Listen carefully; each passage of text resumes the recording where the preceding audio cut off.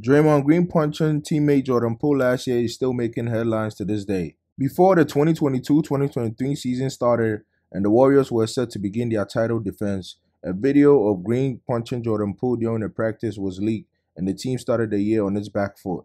After the incident, Draymond Green went from apologizing to Jordan Poole to making a docu-series about the whole situation, and now he's on a podcast basically saying Jordan Poole deserved the punch. Just what the video. I don't just hit people.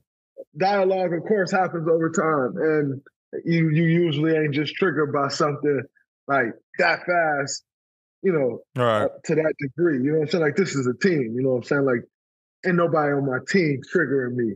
In an instant.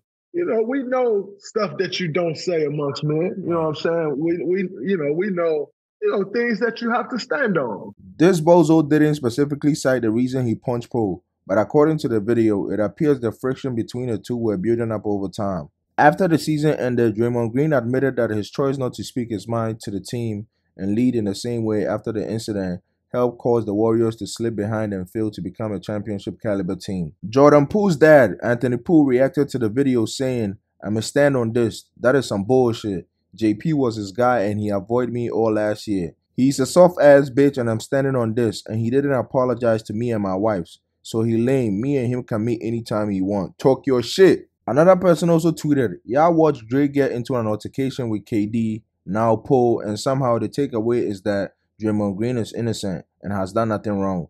Y'all aren't serious people, and you are enablers clearly. He's always a common denominator, like be for real." Another person tweeted, "Lord, I'm not even a big, oh my god, the punch person. I dislike Draymond for a multitude of other reasons, one of which is him not knowing when to shut his dumb ass up. He doesn't even talk about the game in any meaningful or insightful way, to be honest. He just effing talks." Somebody also tweeted, "I understand Draymond Green's value to the Warriors dynasty, but the man has to be one of the most annoying players in the league right now. The NBA is a business, not a schoolyard. You conduct yourself professionally and lead by example. You don't escalate the situation off of emotion." Another person also tweeted, "Y'all really see how Draymond acting and think Jordan gonna score over 30 points against the Warriors?" Shaking my head. I said this before and I'll say it again, cause this latest shit confirmed what I've been saying. Draymond Green is going to get ejected whenever they play the Wizards. Another person also tweeted, "I guess I'll wait to hear the whole thing in context, but this doesn't seem like being the leader Draymond talks about being or getting back to. You don't have to talk about everything, exactly." Another person also tweeted, "I got respect for Draymond Green even after the Sabonis stump, but this is the same man that screamed at KD mid-game, 'Leave, we don't need you.' LOL, JP must really struck a nerve."